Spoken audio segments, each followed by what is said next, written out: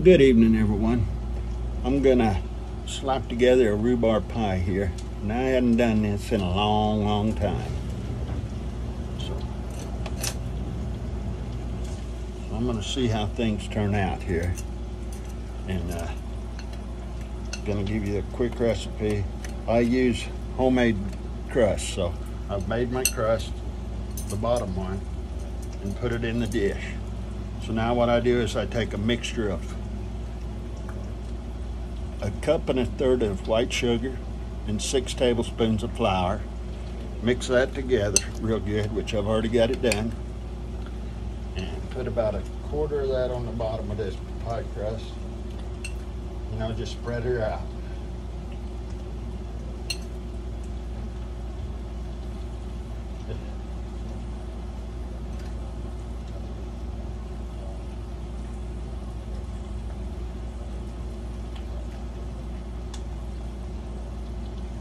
And the rhubarb I got didn't come from no store. I bought it the other day at a farmer's market. Here's what it looks like. That's about 2 pounds. If I remember right, the recipe calls for about 4 cups. I don't know, I asked the old boy if a pound would make a decent pie, and he said not like your grandma would make, so I want to make one like my mama made, so I bought 2 pounds, and that's what I'm going to throw in there.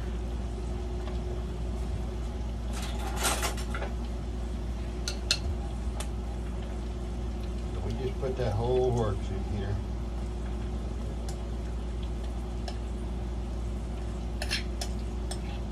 I got some fried potatoes going here for supper. Gonna have to turn them right quick.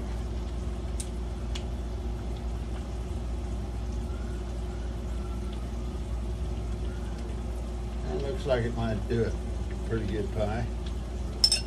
Okay. Let me turn these potatoes right quick.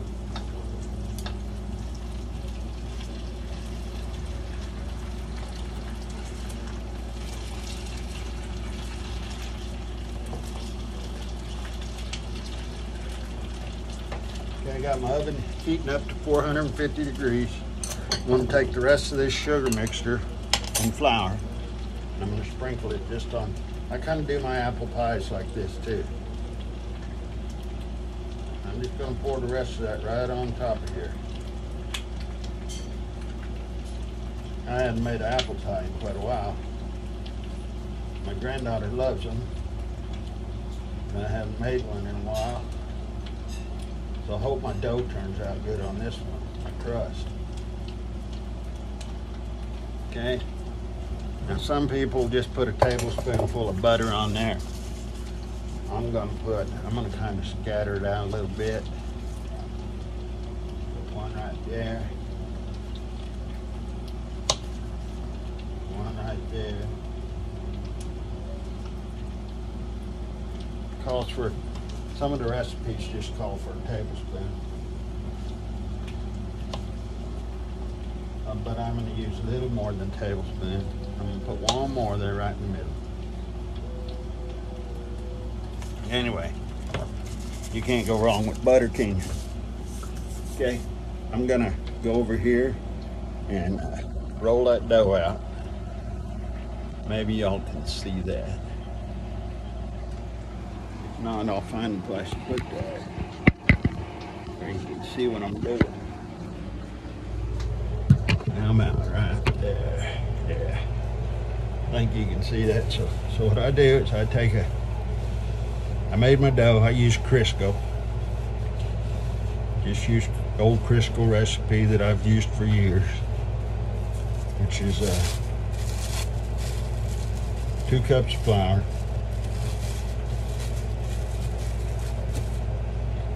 about 3/4 cup of Crisco, well chilled, and use a teaspoon of salt. I use fine sea salt. I use that with my sourdough bread, so I find it works pretty good with everything. And then I just do the bulk of this with my hands. I use the rolling pin a little bit, depending on what my dough does. Turn that over. Get this side floured.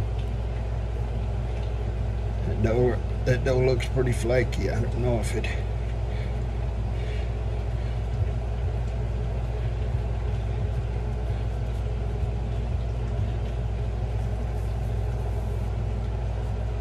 And I'll turn her back over. Kind of smooth that flour out a little bit. Then I'm just going to roll around. Then I add about, they say 6 to 8 tablespoons of water. And then you just knead that dough with a fork or a dough knife till it looks like crumbs.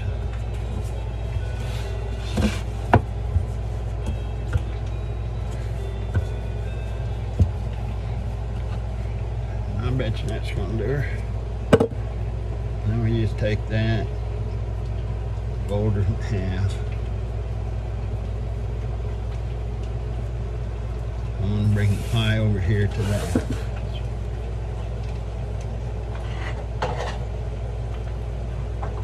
Potatoes off there for a minute because I'm busy. And we just pick this up, set it right there on the pie. Set it right there on the pie, and then I do it halves. And then I tell you, I'm not too good at making stuff fancy.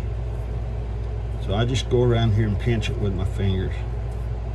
Sometimes I'll use water, pinch her together, but this dough seems to be pretty good. A lot of people use forks, you know, to mash that crust together. I just use my fingers. Like I say, heat that oven to about 450 degrees, and then we're gonna bake this thing about 15 minutes at that temperature.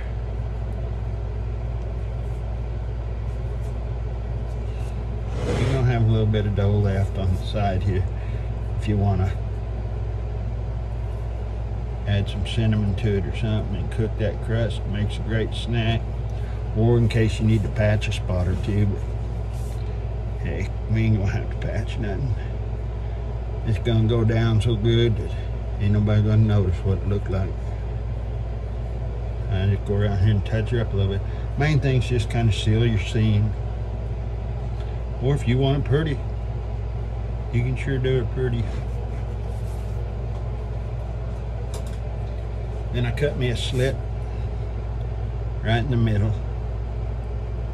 And then I do one at about 4 o'clock, 7 o'clock, 11 o'clock, and 1 o'clock. Probably don't need that many, I do. Then I take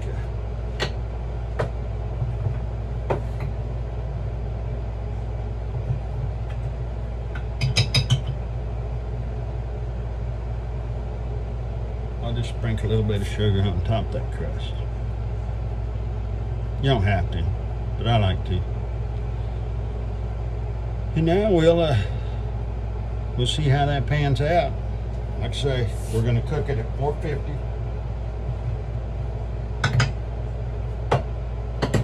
We're gonna bake that in the oven at 450 for 15 minutes. Then we're gonna drop our temperature to 350. And we're gonna bake it about another 30 to 45 minutes, probably 45. Okay, the oven just beat me.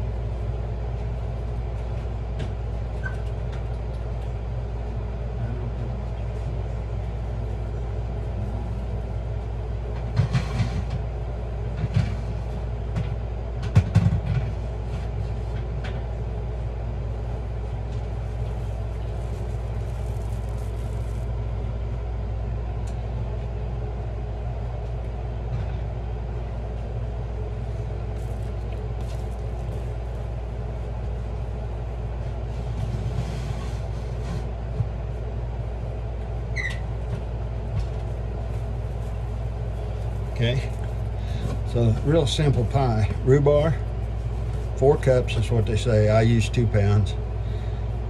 You can use store-bought pie crust. You need 2 of them. One for the bottom, one for the top.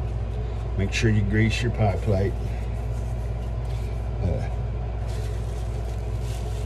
Then a cup and a third of white sugar and 6 tablespoons of flour mixed together. And then, like I say, just roll out your dough or make your store-bought dough, whatever you use, whatever you choose to use. And put that bottom crust in there. Lay some of that sugar and flour mixture, about 1/4 of it, on the bottom. And then throw your rhubarb in there, juice and everything.